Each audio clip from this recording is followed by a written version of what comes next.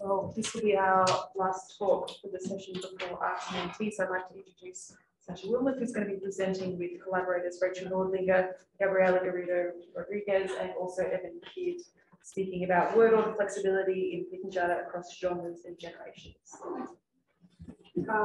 So I'm here representing all my authors who are in various places, although Evan may have woken up early to join, so I'm not sure.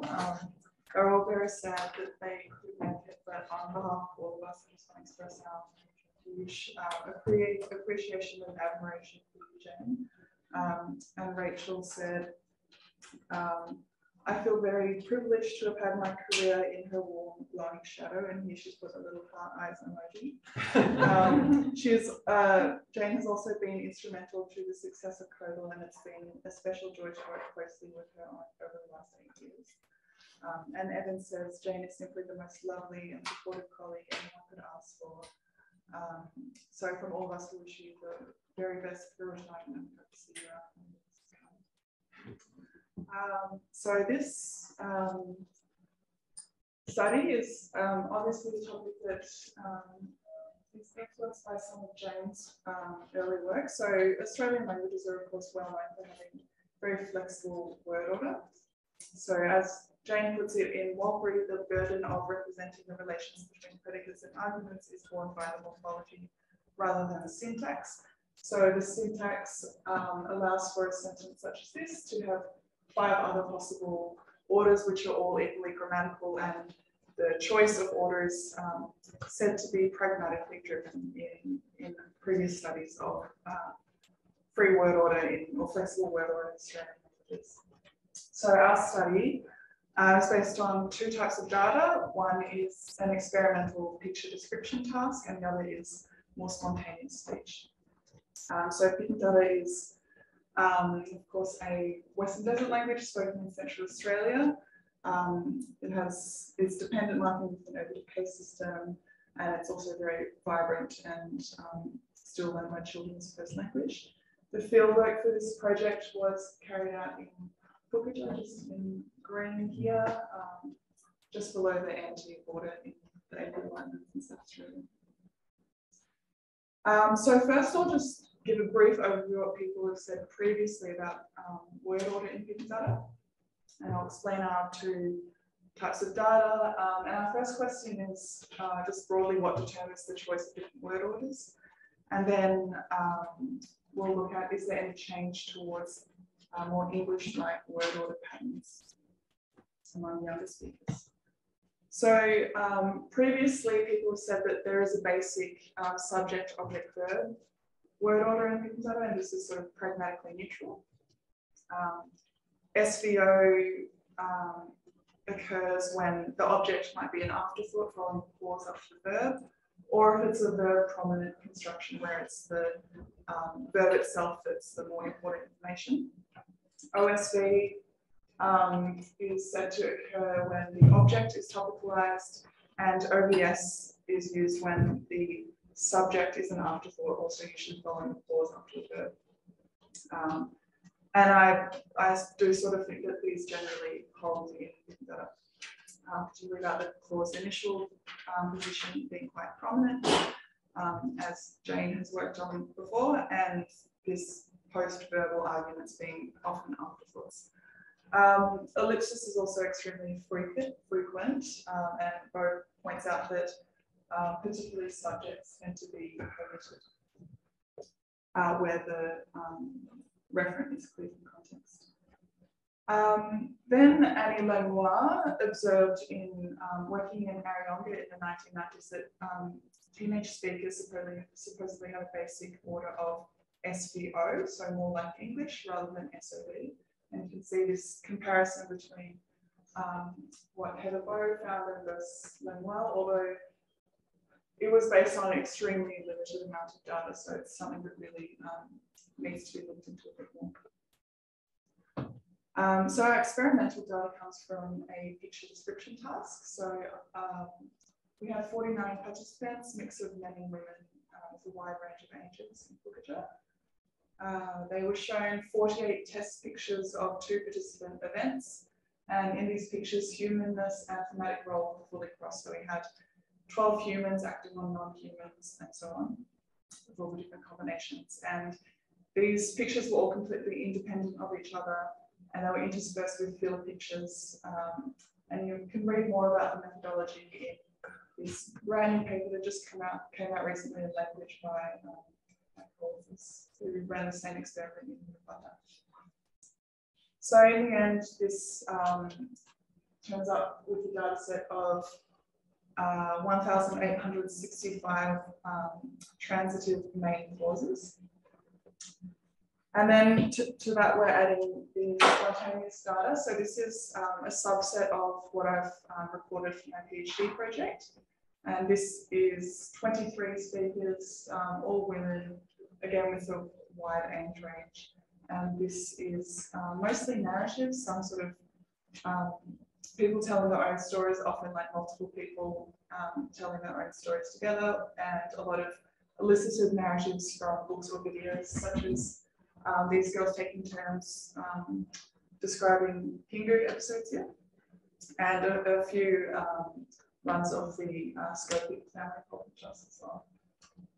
So this ended up with 1,110 transitive main clauses. And we've coded all of these for things like word order, humanness, speaker attributes, and so on. And because there was a lot of anthropomorphized animals like Pingu here, I coded these as human because they're sort of treated like humans by the speakers. And I've also excluded sentences with pronominal clitics.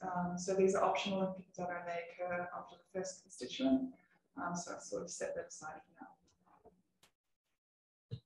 Okay, so just to summarize the orders that we found, in the experimental data, we found all possible orders. And we found all possible orders except for verb, object, subject in the spontaneous data. And there was only one actual instance of that in experimental data, so it's too small to see them, but there was one, so we can say we got them all. As you can see with these orange bars here, ellipsis was much more frequent in the spontaneous data, which is not surprising. And we can also see that SOV was the most frequent order in the experimental data. It was about half of responses.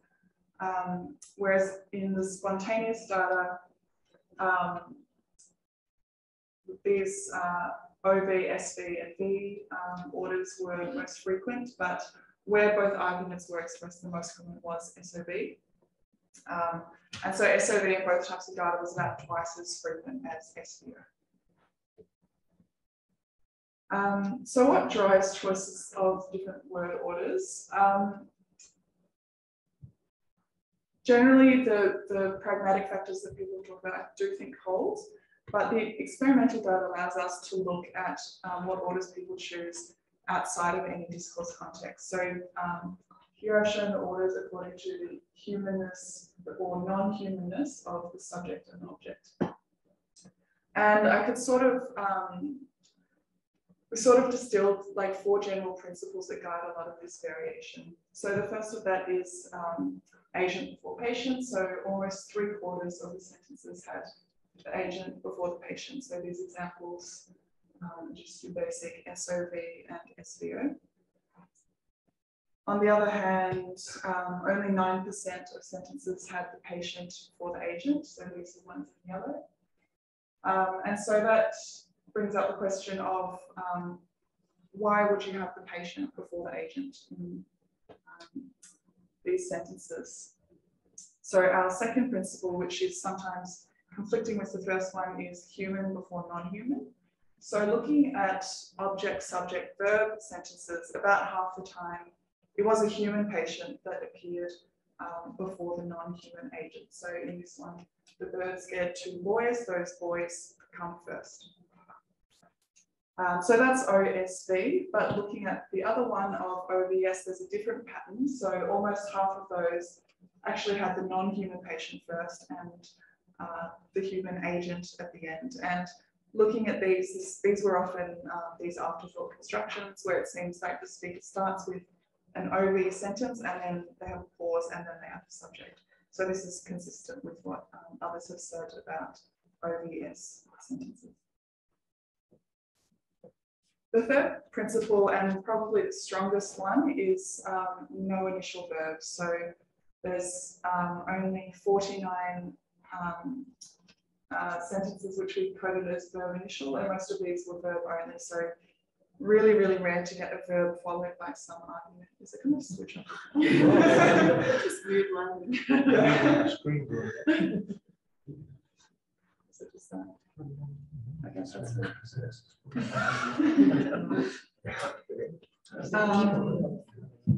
And of these, actually, only 22 are in fact truly verb initial, because there were often instruments before the verb. So in this sentence, it's a picture of a nurse giving a child an injection, and it's the instrument that comes first. But because we're only looking at subjects and objects, that wasn't included in the data. So really, really, they hate having verbs first.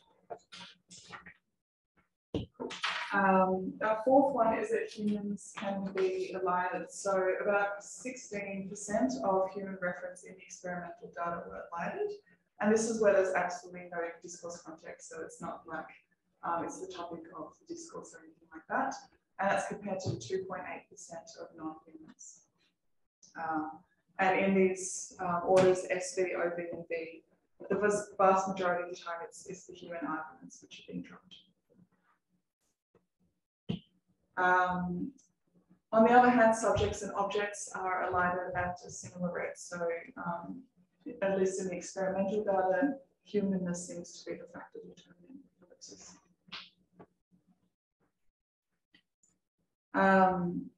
So to summarize this so far, we can see that humanness and grammatical function have an effect on word order choices separate from the discourse pragmatic factors, and from those four principles, SOV and SVO turn out to be the most frequent, and they also predict that VOS is the least preferred word.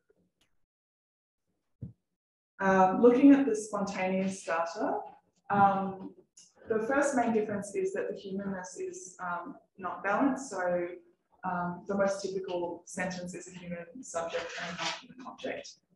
And then, of course, there's much fewer non-human subjects. So this is, again, looking at human versus non-human subjects and the humanness of objects. And in this least prototypical combination, where there's a non-human subject acting on a human object, this shows quite a different pattern to the other combinations. So those human objects tend to get fronted. So that's the green and yellow ones that are highlighted there. And this could be an effect of object, like topicalizing human objects. But it also seems to be the case that I suspect humanness itself does play a role in discourse. So this OVS sentence, our language keeps us happy. And I forgot to format that nicely.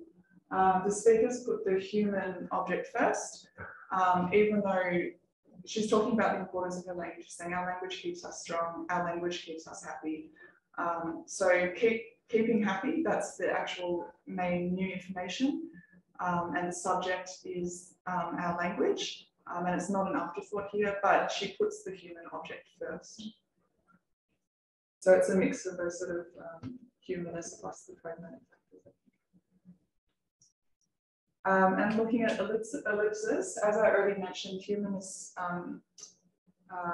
play a big role in whether arguments are dropped in the experimental data. And we see a different pattern in the spontaneous data. So apart from ellipses being much more frequent, we see that, again, humans are more likely to be elided, but it's a much weaker effect than in the experimental data. And subjects are more likely to be elided, and this is a very strong effect compared to the experimental data. So I think this is actually more about information structure. So particularly human subjects are dropped in this because they're often topics, so they're often given or be from context or subjects of multiple subsequent clauses. Okay, so The second question we had, is there any generational change in word order patterns, more towards English-like patterns due to language contact? And these sorts of changes have been found in language contact situations elsewhere in Australia, both in terms of changes to like the fundamental structure of the language and how grammatical relations are established. There's nothing like that going on. The Pitjantjatjara case marking system is basically unchanged. But as I mentioned, Langlois found this shift to SVO as the basic word order. And the other difference between English and many Australian languages is also about being very rigid or flexible. So English is more rigid, Pitjantjatjara is more flexible. So we're looking at these two things separately. So first, in terms of flexibility, which we measure with entropy, so this, I've plotted each individual participant in the experiment according to their age on the x-axis and their variability as measured by entropy on the y-axis. So the higher their entropy, the more variable their production is. If they have an entropy of 0, it means they only produce one order. And here I've only included the experimental data because each speaker had an equal number of contributions, so it's actually comparable. And I've also color coded it according to gender because you see this quite interesting effect. So this sort of teal colored line shows the men who participated in the experiment, and there's no significant correlation between variability and age.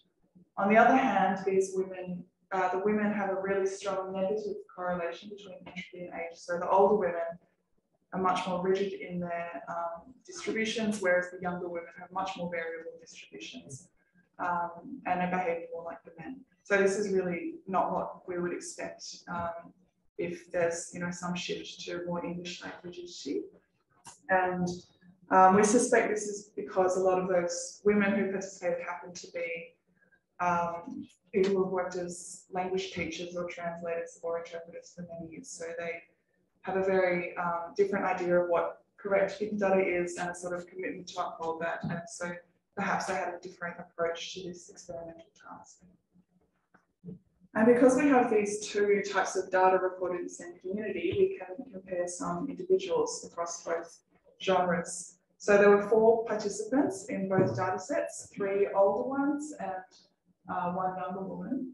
So these older ones, you can see the yellow section, that's all SOV. So they're really relying on SOV in the experimental data.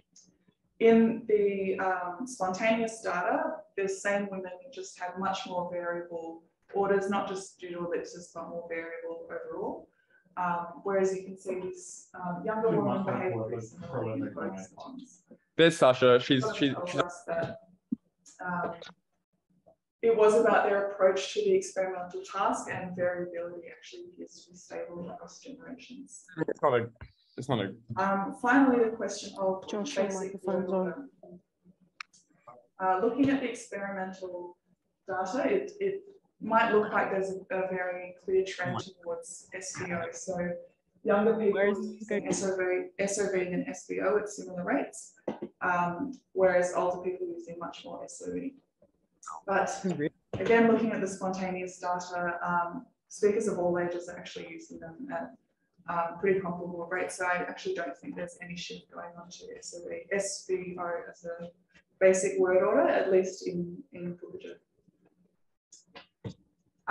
So to conclude, as well as all the pragmatic factors that people have written about before, we've also identified these 4 principles of agent before patient, human before non-human, no verb initial, and humans can be elided. And there doesn't seem to be any change towards English-like patterns, either in variability or basic word order. And I hope we've also demonstrated the usefulness of using this type of experimental data because firstly, you can get much more speakers very quickly. And you have a more balanced data set in terms of humanness, so it would take a huge amount of data to get that many non-human subjects, for example, and allows us to separate semantic and syntactic factors from discourse, which are so tangled up in information structure in more naturalistic speech. And then we can use the comparison to help guide our interpretation of both terms. Thanks to all speakers and thanks for listening. Our references.